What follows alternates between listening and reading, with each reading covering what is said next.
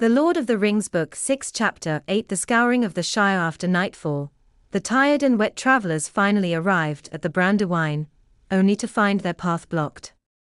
Spiked gates barred both ends of the bridge, and on the other side of the river, they saw new two-story houses with narrow, dimly lit windows that looked grim and out of place for the Shire. They knocked on the outer gate and called out, but received no response at first. Then, to their surprise, someone blew a horn, and the lights went out. A voice called from the darkness, "Who's there? Go away. You can't come in. Can't you read the notice? No admittance between sundown and sunrise." Sam shouted back, "Of course, we can't read the notice in the dark. And if hobbits of the Shire are to be kept out on a wet night like this, I'll tear down your notice when I find it." At that, a window slammed shut, and a group of hobbits with lanterns came out from the house on the left. They opened the far gate and crossed the bridge, looking frightened when they saw the travelers. "Come along," Merry called out, recognizing one of the hobbits. "If you don't know me, Hob Hayward, you should. I am Merry Brandybuck, and I want to know what's going on and why you, a Bucklander, are here. You used to be at the Hay Gate." "Bless me. It's Master Merry, all geared up for fighting," exclaimed old Hob. "They said you were dead, lost in the old forest. I'm glad to see you alive. Then stop staring at me through the bars and open the gate," Merry demanded. "I'm sorry, Master Merry, but we have orders," Hob replied. "Whose orders?"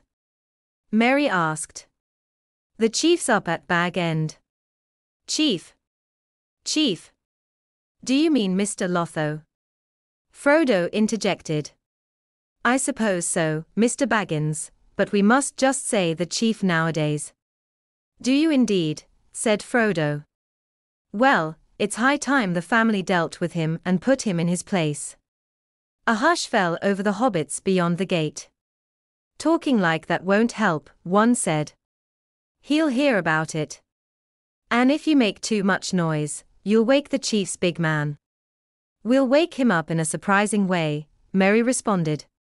"If your precious chief has hired ruffians from the wild, we've returned just in time." Merry dismounted, tore down the notice by lantern light, and threw it over the gate. The hobbits backed away without opening it. "Come on, Pippin," Merry called. "Two of us are enough." Merry and Pippin climbed the gate, causing the hobbits to flee. Another horn sounded, and a large, heavy figure appeared from the bigger house on the right, silhouetted against the doorway light. "What's all this?" he snarled as he approached. "Gate breaking. Clear out, or I'll break your filthy necks."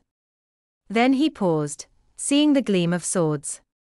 "Bill Ferny," said Merry, "if you don't open that gate in 10 seconds, you'll regret it.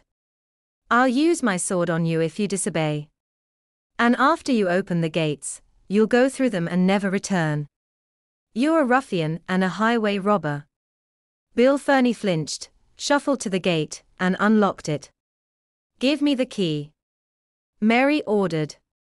Ferny threw the key at Merry's head and darted into the darkness. As he passed the ponies, one kicked him, and he fled with a yelp into the night, never to be seen again.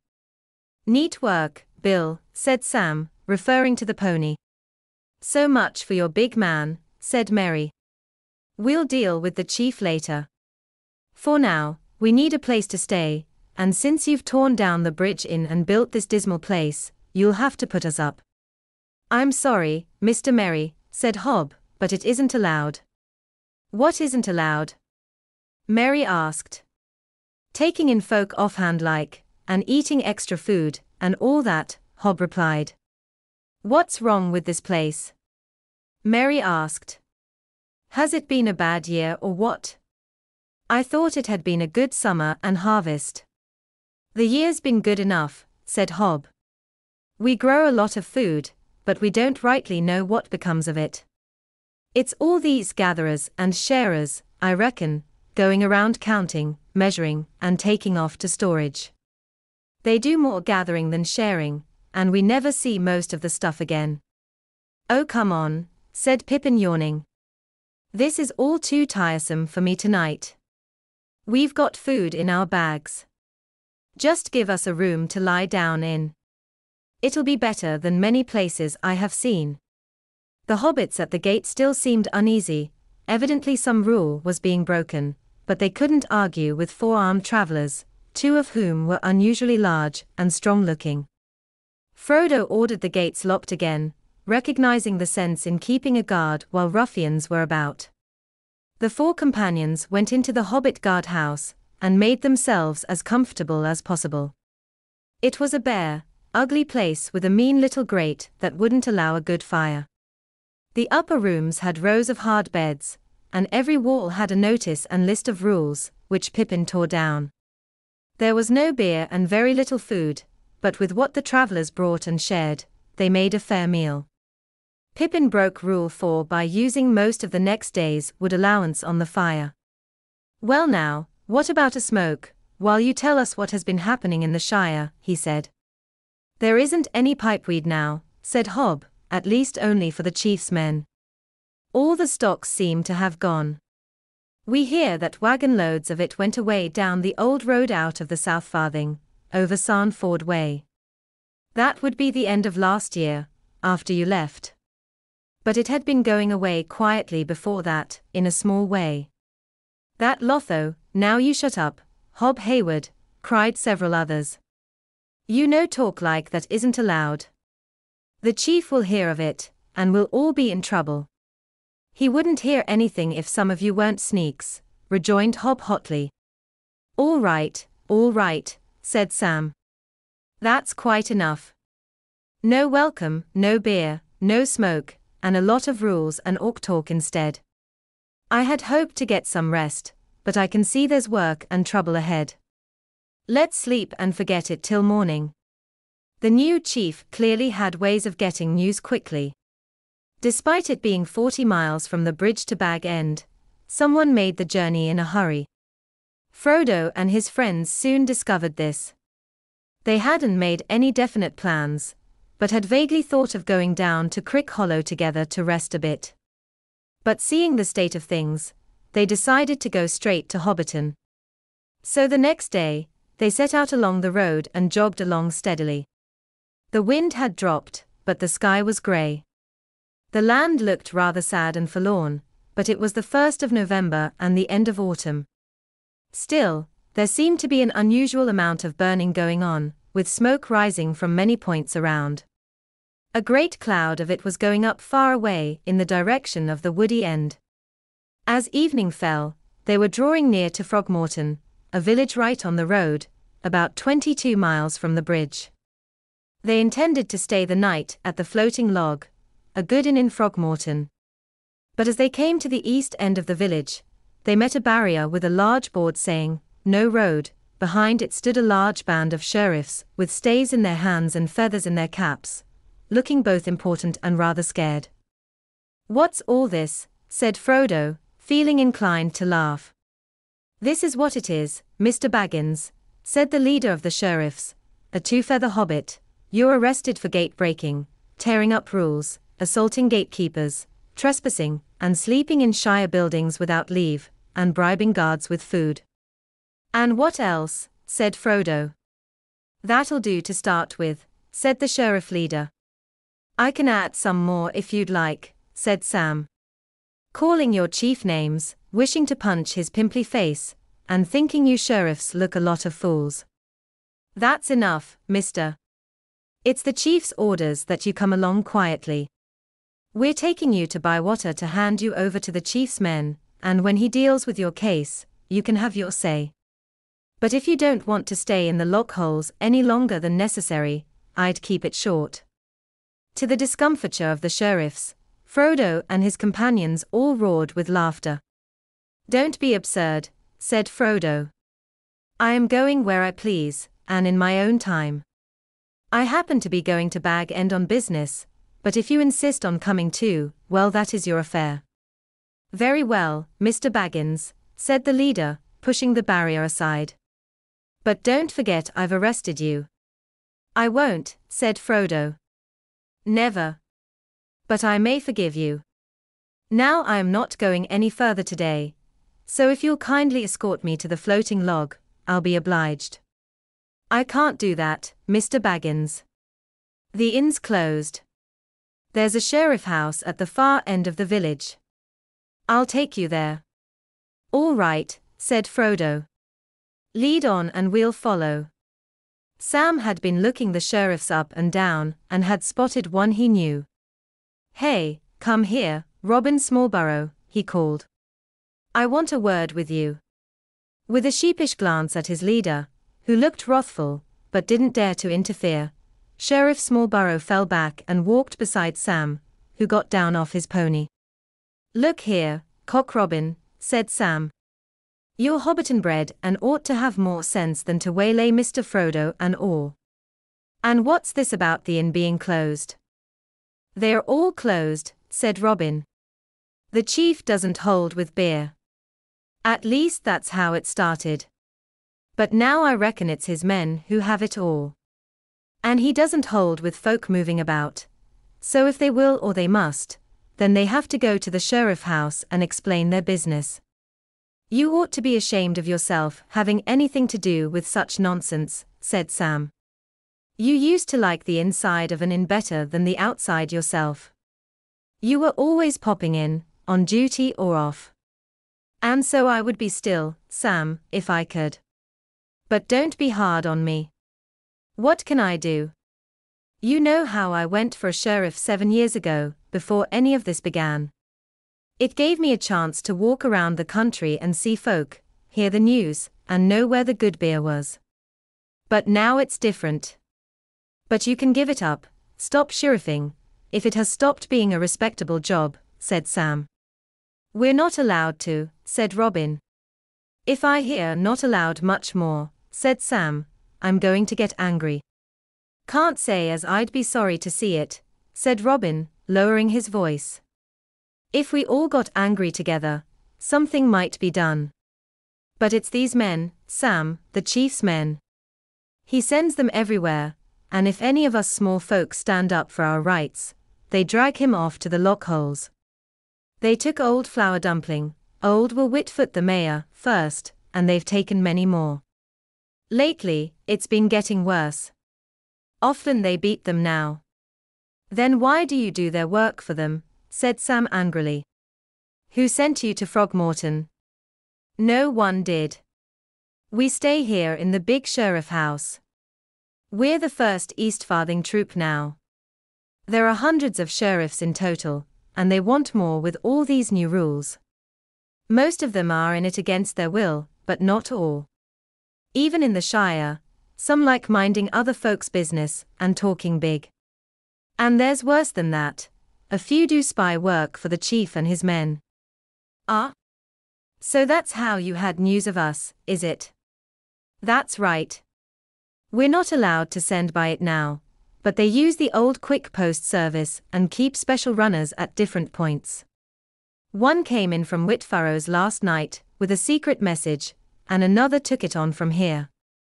And a message came back this afternoon saying you were to be arrested and taken to Bywater, not direct to the lockholes. The chief wants to see you at once, evidently. He won't be so eager when Mr. Frodo is finished with him, said Sam. The sheriff house at Frogmorton was as bad as the bridge house. It had only one story, but it had the same narrow windows, and it was built of ugly pale bricks, badly laid. Inside, it was damp and cheerless, and supper was served on a long bare table that hadn't been scrubbed for weeks. The food deserved no better setting. The travelers were glad to leave the place. It was about 18 miles to Bywater, and they set off at 10 o'clock in the morning. They would have started earlier, but the delay so clearly annoyed the sheriff leader. The west wind had shifted northward, and it was turning colder, but the rain was gone.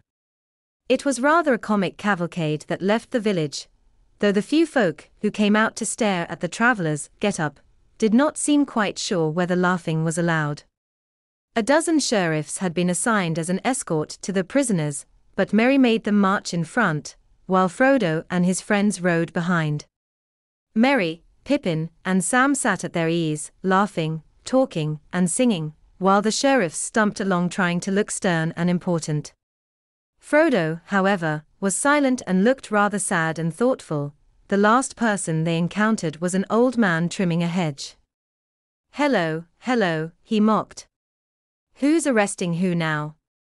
Two of the sheriffs immediately left the group and approached him. "Leader," Merry commanded, "order your men back at once, or I'll handle them myself." The two hobbits returned reluctantly at the leader's sharp command. "Now move on," Merry ordered, and the travelers made sure their ponies kept a brisk pace, forcing the sheriffs to keep up. The sun came out, and despite the cold wind, the sheriffs were soon panting and sweating. At the 3 Farthing Stone, they gave up. They had covered nearly 14 miles with only one rest at noon. It was now 3 o'clock.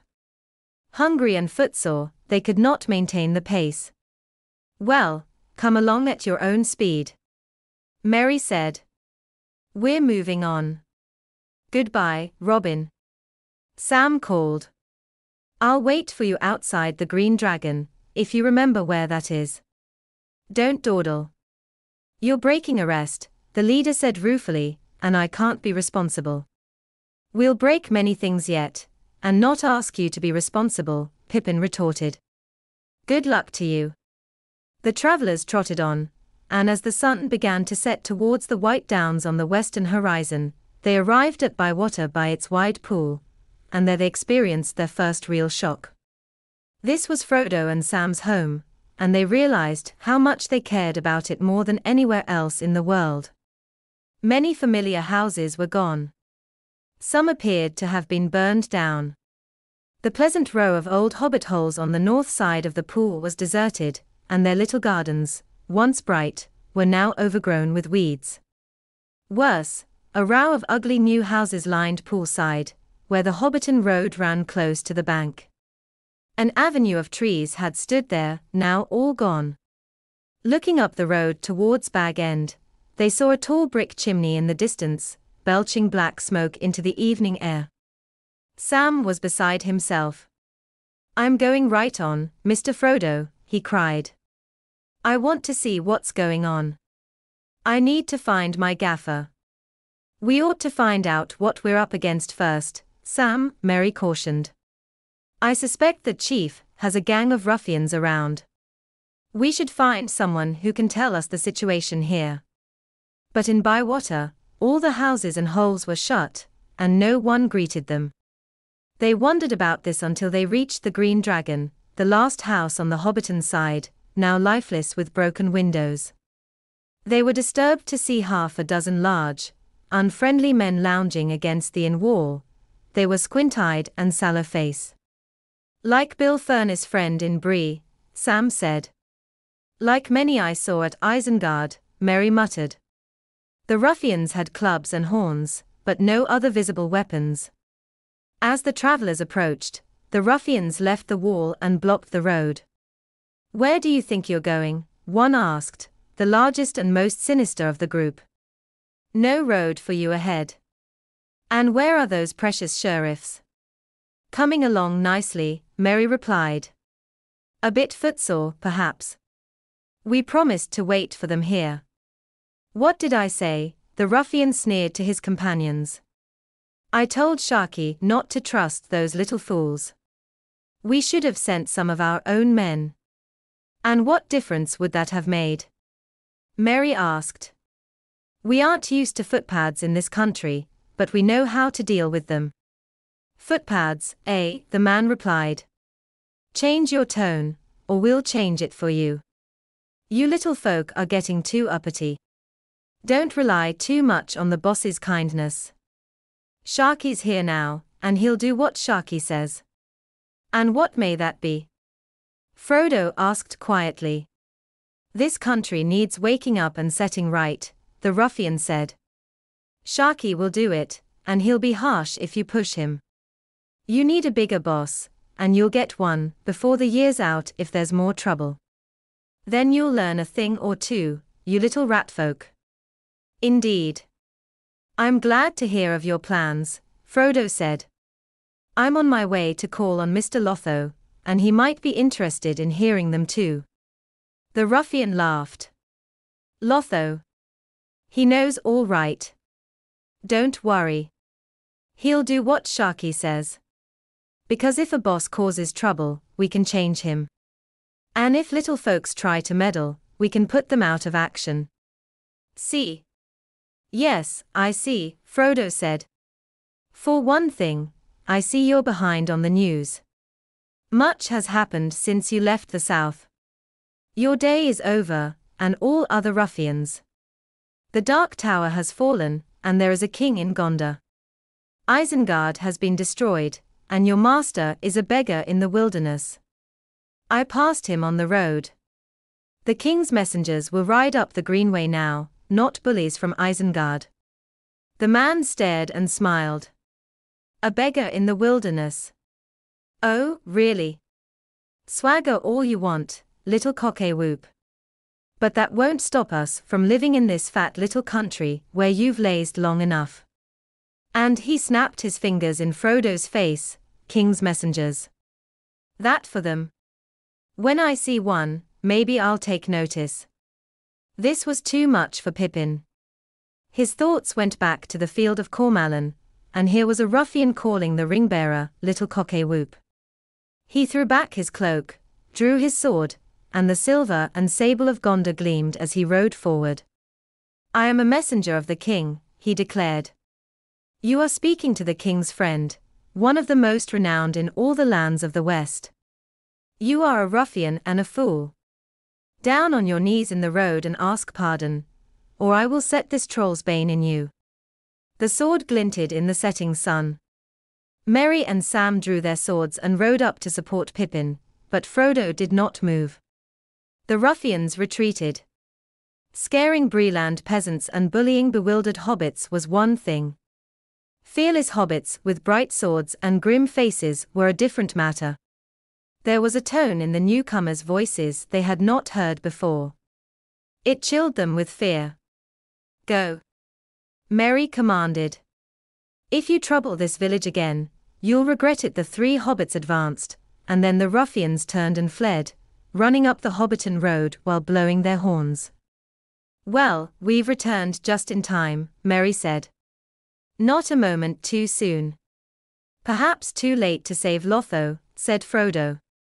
He was a pitiful fool, but I still feel sorry for him. Save Lotho? What do you mean? Pippin asked. I'd say destroy him. I don't think you fully understand, Pippin, Frodo replied.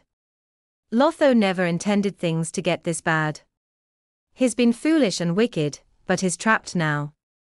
The ruffians are in control, looting and bullying, and they're doing whatever they want in his name. Soon, they won't even need his name.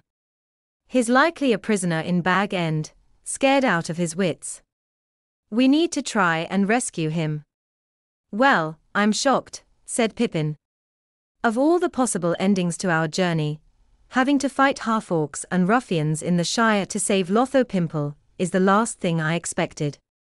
Fight? Frodo said. It might come to that. But remember, no killing hobbits, even if they've sided with the enemy. I mean truly sided, not just following orders out of fear. No hobbit has ever deliberately killed another in the Shire, and it won't start now. And avoid killing anyone if possible. Keep your tempers and hold back until the last possible moment. But if there are many of these ruffians, Merry said, we'll have to fight.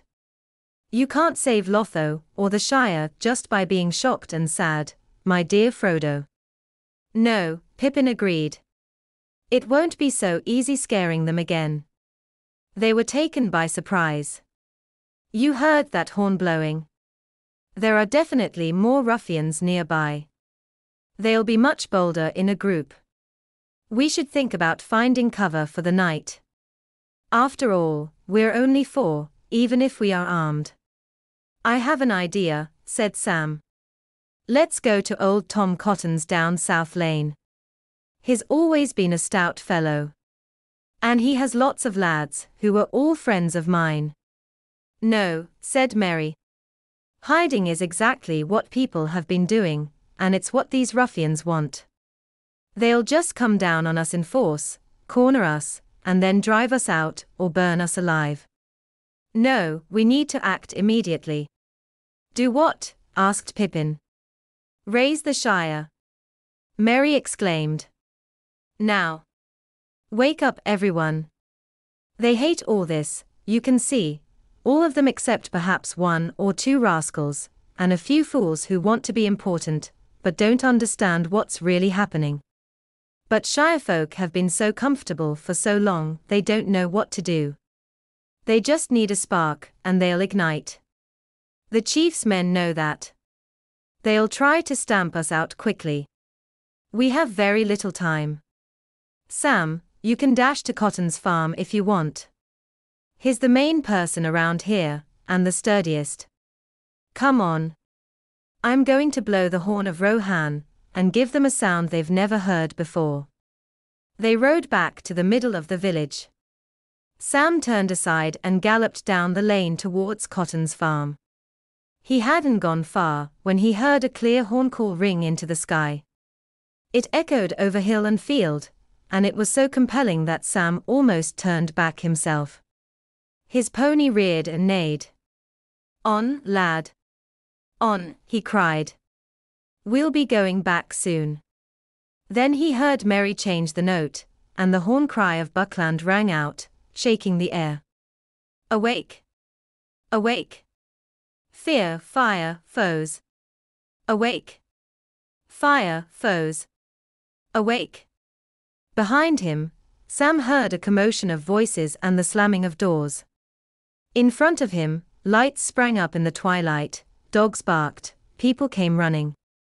Before he reached the lane's end, Farmer Cotton and his 3 sons, Tom, Jolly, and Nick, came hurrying towards him with axes in their hands, blocking the way. No. It's not one of those ruffians, Sam heard the farmer say. It's a hobbit by the size of him, but dressed oddly. Hey, he called. Who are you, and what's all this commotion? It's Sam Gamgee. I've come back. Farmer Cotton came closer and stared at him in the twilight. Well, he exclaimed. The voice is right, and your face is no worse than it was, Sam. But I'd have passed you on the street in that gear. You've been in foreign parts, it seems. We feared you were dead. I'm not, said Sam. Nor is Mr. Frodo. He's here with his friends. And that's the commotion. They are raising the Shire. We're going to drive out these ruffians and their chief too. We're starting now. Good, good, cried Farmer Cotton. So it's finally begun. I've been itching for trouble all year, but folks wouldn't help. And I've had the wife and Rosie to think of. These ruffians don't stop at anything. But come on now, lads. Bywater is up. We must join in.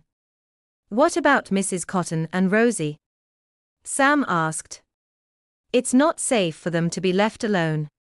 My Nibs is with them. But you can go and help him, if you want, said Farmer Cotton with a grin. Then he and his sons ran off towards the village. Sam hurried to the house. By the large round door at the top of the steps from the wide yard stood Mrs. Cotton and Rosie, with Nibs in front of them grasping a hay fork. It's me, shouted Sam as he trotted up. Sam Gamgee. So don't try prodding me, Nibs. Anyway, I'm wearing a mail shirt. He jumped down from his pony and went up the steps. They stared at him in silence. Good evening, Mrs. Cotton, he said. Hello, Rosie. Hello, Sam, said Rosie. Where have you been? They said you were dead, but I've been expecting you since the spring. You haven't hurried, have you? Perhaps not, said Sam, abashed. But I'm hurrying now. We're dealing with the ruffians, and I have to get back to Mr. Frodo. But I thought I'd check on you and Mrs. Cotton, Rosie. We're doing fine, thank you, said Mrs. Cotton. Or we would be, if it weren't for these thieving ruffians. Well, be off with you, said Rosie. If you've been looking after Mr. Frodo all this time, why leave him now that things are getting dangerous? This was too much for Sam. It needed a weak's answer, or none. He turned away and mounted his pony. But as he started off, Rosie ran down the steps. I think you look fine, Sam, she said. Go now. But be careful, and come straight back once you've dealt with the ruffians. When Sam returned, he found the entire village mobilized. Over 100 sturdy hobbits, armed with axes, heavy hammers, long knives, stout staves, and some even with hunting bows, were already assembled. More were still arriving from surrounding farms. Some villagers had lit a large fire to boost morale, and because it was something the chief had forbidden. It blazed brightly as night fell. Others, following Merry's orders, were setting up barricades at each end of the village. When the sheriffs arrived at the lower barricade, they were stunned. However, most of them, seeing the situation, discarded their feathers and joined the rebellion, while the rest sneaked away. Sam found Frodo and his friends by the fire talking to old Tom Cotton, surrounded by an admiring crowd of Bywater folk. What's the next step? Asked Farmer Cotton. I can't say, replied Frodo, until I know more. How many of these ruffians are there? It's hard to say, said Cotton. They move around a lot. Sometimes there are 50 of them in their hideouts up near Hobbiton, but they often roam around, thieving or gathering as they call it. There's usually at least 20 around the boss, as they call him. He's at Bag End, or was, but he doesn't leave the grounds anymore. No one's seen him for a week or two, and the men don't let anyone near. Hobbiton isn't their only base, is it? Pippin asked. Unfortunately not, said Cotton. There are quite a few down south in Longbottom and by Sarnford, and more hiding in the woody end. They also have hideouts at Waymeet. And then there are the lockholes, old storage tunnels in Michel Delving that they've turned into prisons for those who oppose them. I reckon there are no more than 300 of them in the Shire, maybe fewer. We can handle them if we stick together. Do they have any weapons? Merry asked. Whips, knives, and clubs, enough for their dirty work. That's all they've shown so far, said Cotton. But they probably have more if it comes to a fight. Some have bows too. They've already shot 1 or 2 of our people. There you go, Frodo, said Merry. I knew we'd have to fight. Well, they started the killing. Not exactly, said Cotton. At least not the shooting. The Tooks started that. Your dad, Mr. Peregrine, never supported Lotho from the beginning. He said that if anyone was to be in charge, it should be the rightful Tyne of the Shire, not some upstart. When Lotho sent his men, they got nothing from him. The Tooks are lucky. They have those deep holes in the Green Hills, the Great Smiles and all, where the ruffians can't reach them. They won't let the ruffians onto their land, and if they do, the Tooks hunt them down. They shot 3 for prowling and robbing. After that, the ruffians turned even nastier and keep a close watch on Tookland. No one gets in or out now. Good for the Tooks, cried Pippin. But someone needs to get in again now. I'm heading to the Smiles. Who's coming with me to Tuckborough? Pippin rode off with a few lads on ponies. See you soon, he shouted. It's only about 14 miles over the fields. I'll bring back an army of Tooks by morning. Merry blew the horn as they rode off into the darkening night. The people cheered. Still, Frodo said to those nearby, I want no killing, not even of the ruffians, unless absolutely necessary to protect hobbits. All right. Merry agreed. But I think we'll be seeing the Hobbiton gang soon. They won't come just to talk things over. We'll try to handle them carefully, but we must be ready for the worst. I have a plan. Very good, said Frodo. You make the arrangements. Just then, some hobbits who had been sent towards Hobbiton came running back. They are coming, they reported. About 20 or more. But 2 have gone off west across the country, to Waymeet, to fetch more of the gang, said Cotton. Well, it's 15 miles each way. We needn't worry about them just yet. Merry hurried off to give orders. Farmer Cotton cleared the street, sending everyone indoors except the older hobbits with weapons. They didn't have to wait long. Soon, they heard loud voices and the thudding of heavy footsteps. A group of ruffians marched down the road. They saw the barricade and laughed, not believing that anyone in this small village could stand up to them. The hobbits opened the barricade and stepped aside. Thank you, the ruffians jeered. Now run home before you get whipped. They continued down the street shouting, put those lights out. Get inside and stay there, or we'll take 50 of you to the lockholes for a year. Get in. The boss is losing his temper. No one paid any attention to their orders, but as the ruffians passed, the hobbits quietly closed in behind and followed them. When the ruffians reached the fire, they found Farmer Cotton standing alone, warming his hands. Who are you, and what do you think you're doing? The ruffian leader demanded. Farmer Cotton looked at him slowly. I was just about to ask you that, he said. This isn't your land, and you're not wanted here. Well, you're wanted, said the leader. We want you. Get him, lads. Lock holes for him, and give him something to keep him quiet. The men took a step forward, but stopped short as a roar of voices surrounded them. They realized suddenly that Farmer Cotton was not alone. They were surrounded by nearly 200 hobbits, all armed. Merry stepped forward. We've met before, he said to the leader, and I warned you not to come back. I warn you again, you're standing in the light and you're covered by archers. If you touch this farmer or anyone else, you'll be shot immediately. Drop any weapons you have. The leader looked around, realizing he was trapped. Though he was not afraid, backed by his fellows, he knew too little about hobbits to understand his peril. Foolishly, he decided to fight. At them, lads, he shouted. Give it to them. With a long knife in one hand and a club in the other, he charged at the ring of hobbits, trying to break through towards Hobbiton. He aimed a fierce blow at Merry, who stood in his way. He fell dead with 4 arrows in him. That was enough for the others. They surrendered, had their weapons taken away, and were tied up and locked in an empty hut they had built. The dead leader was dragged away and buried. It seems almost too easy, said Cotton. I said we could handle them, but we needed a signal. You came back just in time, Mr. Merry. There's still more to be done, said Merry. If your estimate is correct, we've only dealt with a fraction of them so far. But it's dark now, so I think we should hold off until morning for the next move. Then we need to contact the chief. Why not now? Sam asked. It's not even 6 o'clock yet, and I want to check on my father. Do you know what's happened to him, Mr. Cotton?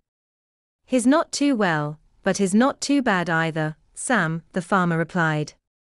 They dug up Bagshot Row, which was a real blow to him. He's in one of those new houses built by the chief's men, when they were still doing some legitimate work, not far from Bywater. He comes to see me when he can, and I've made sure he's getting better food than some of the others. Of course, it's against the rules. I'd have had him stay with me, but that wasn't allowed. Thank you very much, Mr. Cotton. I won't forget it, Sam said. But I really need to see him. That boss and Sharky might cause trouble before morning. All right, Sam, Cotton said. Pick a lad or 2, and go fetch him to my house.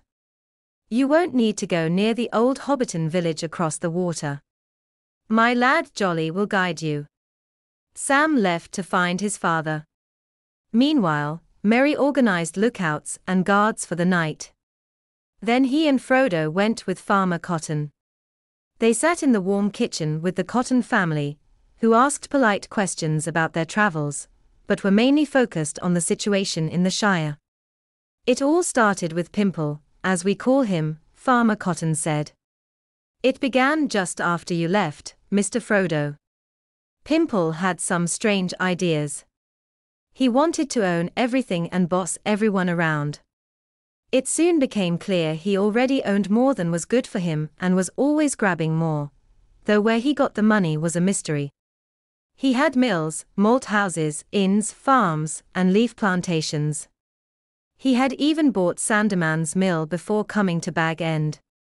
He started with a lot of property from his father in the South Farthing, and he had been selling off the best leaf quietly for a year or two. But towards the end of last year, he started sending away loads of stuff, not just leaf. Supplies began to run low, and with winter coming, people got angry. He answered by bringing in a lot of men, mostly ruffians, with wagons to carry the goods south and others to stay. Before we knew it, they were scattered all over the Shire, cutting down trees, digging, and building whatever they wanted. Initially, Pimple paid for the damages, but soon they began taking what they wanted without payment. Old Will the mayor tried to protest at Bag End, but never made it. The ruffians captured him and locked him up in a hole in Michel Delving, and he's still there. After the new year, Pimple declared himself chief sheriff, or just chief, and did whatever he pleased. Anyone who resisted was treated like Will. Things went from bad to worse. There was no smoke left except from the men, and the chief didn't allow beer except for his men and closed all the inns. Rules got shorter and shorter, and anything you could hide from the ruffians, when they came around, gathering for fair distribution, which meant they took everything and left us with scraps, if we could stand them. Since Sharky arrived, it's been pure devastation. Who is Sharky? Mary asked. I heard one of the ruffians mention him. Seems he's the worst of the lot, Cotton answered. We first heard of him around the last harvest, maybe late September. We've never seen him, but he's up at Bag End and is now the real chief. All the ruffians follow his orders, which mostly involve hacking, burning, and ruining things, and now it's even come to killing. They cut down trees and let them lie, burn houses, and don't build new ones. Take Sandeman's mill, for instance. Pimple demolished it almost as soon as he arrived at Bag End. Then he brought in a lot of dirty-looking men to build a bigger mill with all sorts of new equipment. Only that fool Ted was happy about it and now works there cleaning wheels, where his father used to be the miller and his own boss. Pimple claimed he wanted to grind more and faster, but the new mill had no more grain than the old one. Since Sharky came, they don't grind any corn at all. They're always hammering and emitting smoke and stink, and there's no peace even at night in Hobbiton. They deliberately dump filth, polluting the lower water, and it's making its way into the Brandywine. If they want to turn the Shire into a desert, they're on the right track. I don't believe Pimple is behind all this. It's Sharky, I say. That's right. Young Tom chimed in. They even took Pimple's old mother, Lobelia, whom he cared for if no one else did. Some of the Hobbiton folks saw it. She was coming down the lane with her old umbrella when some ruffians, with a big cart, were going up. Where are you going? She asked. To Bag End, they said. What for? She asked. To put up some sheds for Sharky, they replied. Who gave you permission? She asked. Sharky, they said. So get out of the way, old hag. I'll give you Sharky, you dirty thieving ruffians. She shouted, raising her umbrella and going for the leader, who was nearly twice her size. So they took her and dragged her off to the lockholes, even at her age. They've taken others we miss more, but there's no denying she showed more spirit than most. At that moment, Sam burst in with his father. Old Gamgee didn't look much older, but was a bit deafer. Good evening, Mr. Baggins, he said. I'm really glad to see you back safe. But I've got a bit of a bone to pick with you, if I may. You shouldn't have sold Bag End, as I always said. That's what started all this trouble. While you've been wandering around, chasing black men up mountains, what for? Sam doesn't make clear. They've dug up Bagshot Row and ruined my potatoes. I'm very sorry, Mr. Gamgee, Frodo replied. But now that I'm back, I'll do my best to make things right. Well, you can't say fairer than that, said the gaffer. Mr. Frodo Baggins is a real gentle hobbit. I've always said, whatever you think of some others with the same name, with all due respect. And I hope Sam has behaved well and given satisfaction. Perfect satisfaction, Mr. Gamgee, Frodo said. Indeed, if you can believe it, he's now one of the most famous people in all the lands, and songs are being made about his deeds from here to the sea and beyond the great river. Sam blushed, but looked gratefully at Frodo, while Rose's eyes shone as she smiled at him. The gaffer found it hard to believe, though he noticed that his son had been involved with unusual company. Whatever happened to his vest, he wondered. I don't agree with wearing metal armor, no matter how durable it is. The next morning, Farmer Cotton and all his guests were up early. Although nothing had happened during the night, more trouble was expected before the day was over. It seems that none of the ruffians are left at Bag End, Cotton said. But the gang from Waymeet will likely arrive soon. After breakfast, a messenger from Tookland arrived, in high spirits. The tide has rallied everyone in our region, he announced. News is spreading fast. The ruffians who were watching our land have fled south, those who managed to escape. The Tyne is pursuing them to confront the large gang down there, but he sent Mr. Peregrine back with everyone he could spare. The next update wasn't as positive. Merry, who had been out all night, arrived around 10 o'clock. There's a large group about 4 miles away, he reported. They are coming up the road from Waymeet, but many stray ruffians have joined them. There must be close to 100 of them, and they are setting fires as they advance. Curse them. These fellows won't stop to talk. They'll kill if they can, said Farmer Cotton. If the Tooks don't arrive soon, we'd better find cover and start shooting without delay. There's bound to be some fighting before this is over, Mr. Frodo. The Tooks did arrive sooner than expected. They marched in, 100 strong, from Tuckborough and the Green Hills, with Pippin leading them. With their sturdy hobbits, Merry now had enough strength to confront the ruffians. Scouts reported that the ruffians were moving in tight groups, aware that the countryside had risen against them and planning to deal with the rebellion harshly at Bywater. Despite their grim demeanor, the ruffians seemed to lack any real military leadership and came on without proper precautions. Merry quickly devised a plan.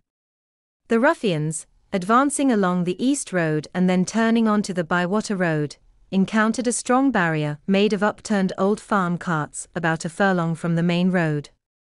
This halted their progress. At the same time, the hobbits revealed themselves, lining the hedges above the ruffians' heads. More hobbits then pushed out additional wagons from a hidden field, blocking the way back. A voice from above announced, "Well, you've walked into a trap.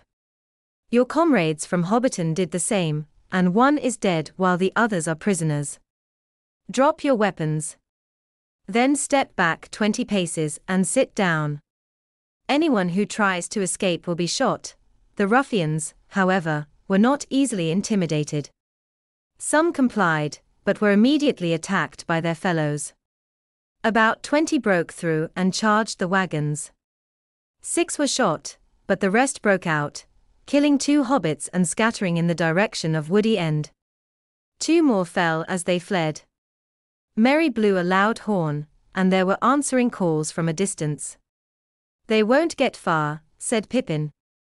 "Our hunters are out in force in that area now." The trapped ruffians in the lane, about 80 in total, attempted to climb over the barrier and banks, forcing the hobbits to either shoot or hack at them with axes. Many of the strongest and most desperate got through on the west side and fiercely attacked their enemies, now more focused on killing than escaping. Several hobbits fell, and the remaining hobbits wavered until Merry and Pippin, who were on the east side, came to their aid. Merry himself killed the leader, a huge, squint-eyed brute resembling an orc. He then withdrew his forces, encircling the remaining ruffians with a wide ring of archers. In the end, nearly 70 ruffians were dead, and a dozen were captured. 19 hobbits were killed, and around 30 were wounded. The dead ruffians were loaded onto wagons and taken to a nearby old sandpit for burial, later known as the Battle Pit. The fallen hobbits were buried together on a hillside, where a large stone was later erected with a garden around it. Thus ended the Battle of Bywater in 1419, the last battle fought in the Shire, and the only battle since the Greenfields of 1147 in the North Farthing.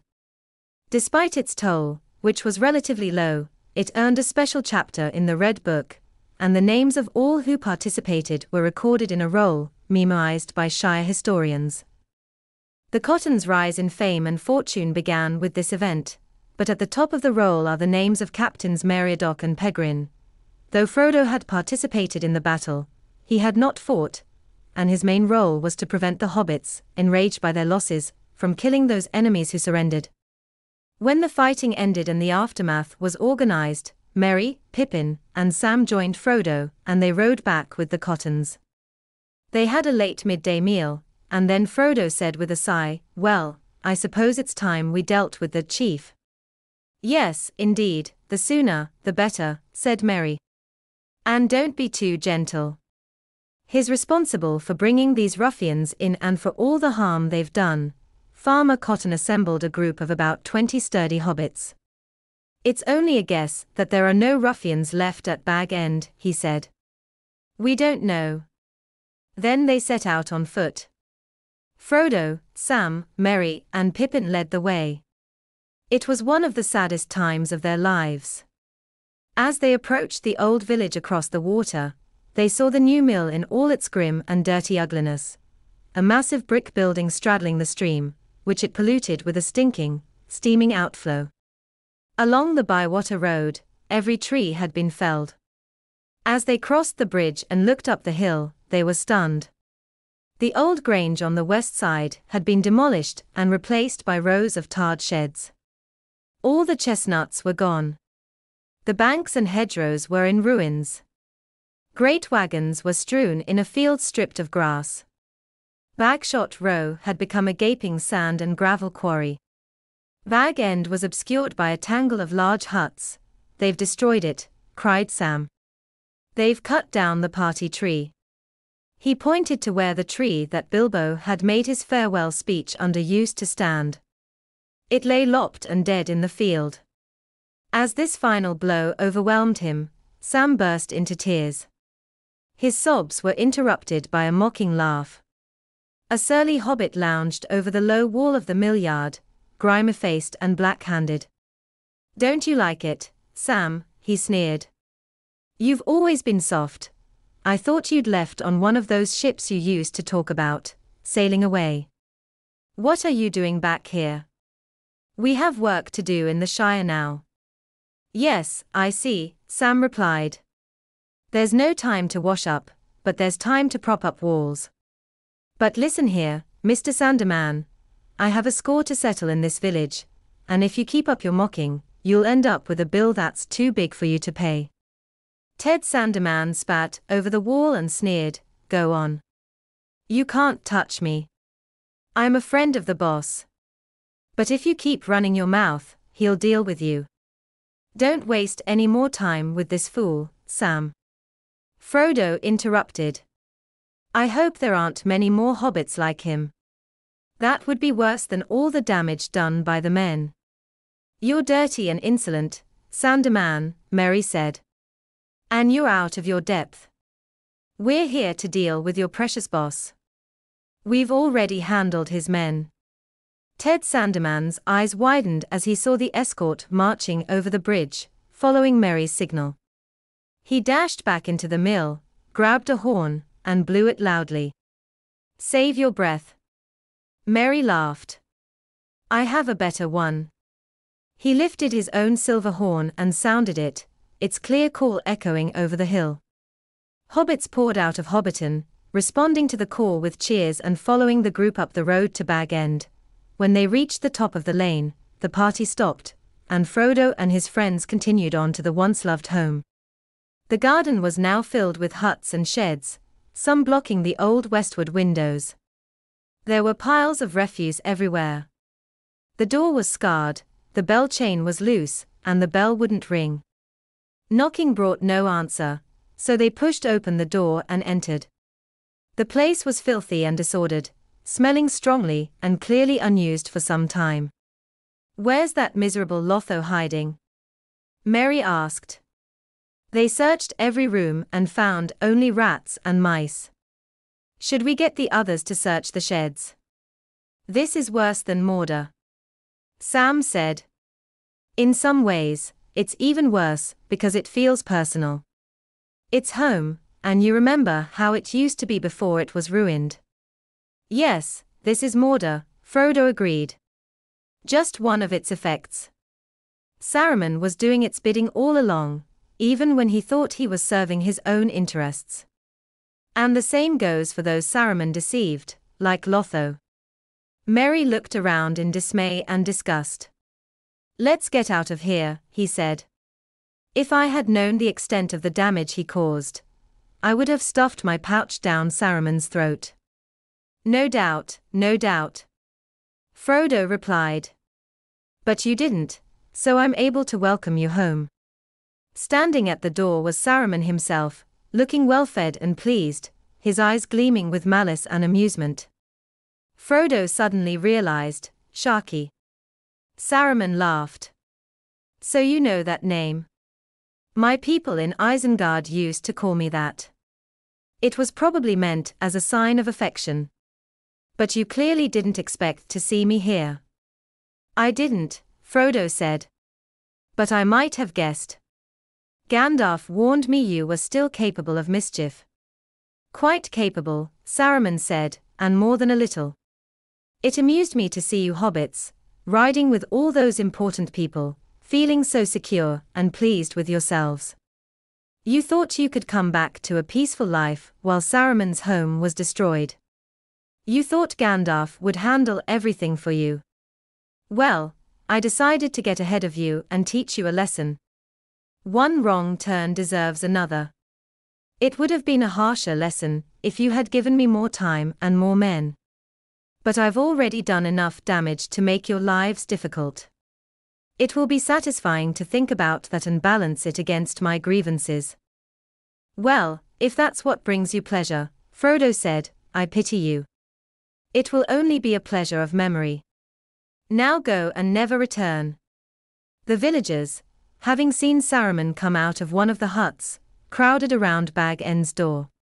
Hearing Frodo's command, they murmured angrily, Don't let him go. Kill him. He's a villain and a murderer. Kill him. Saruman looked at the angry faces and smirked. Kill me, he mocked. If you think you have enough courage, my brave hobbits. But don't think that losing all my possessions means I've lost all my power. Whoever strikes me will be cursed. If my blood stains the Shire, it will wither and never heal. The hobbits recoiled, but Frodo said, Don't believe him. He has lost all power except his ability to frighten and deceive you, if you let him. But I won't have him killed. Revenge won't heal anything. Let him go, Saruman, by the quickest route. Worm. Worm. Saruman called, and Wormtongue came crawling out of a nearby hut, almost like a dog. Back to the road, Worm. Saruman ordered. These fine fellows and lordlings are turning us loose again. Come on. Saruman started to leave, with Wormtongue shuffling after him. But as Saruman passed close to Frodo, a knife flashed in his hand and he struck swiftly. The blade hit the hidden mailcoat and snapped. A dozen hobbits, led by Sam, rushed forward with a cry and threw Saruman to the ground. Sam drew his sword. No, Sam. Frodo said. Don't kill him even now. He hasn't harmed me directly. And I don't want him killed in his current state of evil. He was once great and noble, and we shouldn't raise our hands against him. He has fallen, and his healing is beyond us. But I still wish to spare him, hoping he might find redemption. Saruman rose to his feet and stared at Frodo with a mix of wonder, respect, and hatred in his eyes. You've grown, halfling, he said. Yes, you've grown a lot. You're wise and cruel. You've robbed my revenge of its sweetness, and now I must leave bitter, and in debt to your mercy. I hate it in you. Well, I'm going, and I'll trouble you no more. But don't expect me to wish you health and a long life. You'll have neither. But that's not my doing. I'm merely foretelling. He walked away, and the hobbits parted to let him through, though their grips tightened on their weapons. Wormtongue hesitated but eventually followed his master, Wormtongue. Frodo called out. You don't have to follow him. I don't know of any harm you've done to me. You can stay here for a while, get some rest and food, and leave when you're ready. Wormtongue paused and looked back, as if considering staying. Saruman turned around and sneered, no harm. Oh no, Wormtongue only sneaks out at night to look at the stars. But did I hear someone asking where poor Lotho is hiding? You know, don't you, Worm? Will you tell them? Wormtongue cringed and whimpered, no, no. Then I will, Saruman declared. Worm killed your chief, your dear little boss. Didn't you, Worm? Stabbed him in his sleep, I believe. I hope you buried him, although Wormtongue has been quite hungry lately. No, Worm is not truly nice. You should leave him to me. A look of fierce hatred flashed in Wormtongue's eyes. You told me to do it, you made me do it, he hissed. Saruman laughed. You always do what Sharky says, don't you, Worm? Well, Sharky says, follow. He kicked Wormtongue in the face as he groveled and then turned to leave, but something snapped in Wormtongue. He suddenly sprang up, drawing a hidden knife. With a snarl like a dog, he attacked Saruman from behind, slashing his throat before running down the lane with a yell. Before Frodo could react or say anything, 3 hobbits fired their bows, and Wormtongue fell dead. To the shock of those present, a grey mist began to form around Saruman's body. It rose like smoke from a fire and took on the shape of a pale, shrouded figure, looming over the hill. For a moment, it wavered, looking westward. But a cold wind from the west blew it away, and with a sigh, it vanished into nothingness. Frodo looked at the body with a mix of pity and horror. It seemed as if years of death were suddenly visible, causing it to shrink and reveal a grotesque skull beneath the decayed skin. He covered the body with the dirty cloak lying nearby and turned away. And that's the end of that, Sam said. A nasty end, and I wish I hadn't had to see it, but it's good riddance. And hopefully the very last chapter of the war, Merry added. I hope so, Frodo sighed. The final blow. But to think it should end here, right at the door of Bag End. Among all my hopes and fears, I never expected this. I won't call it the end until we've cleaned up the mess, Sam said gloomily. And that's going to take a lot of time and effort.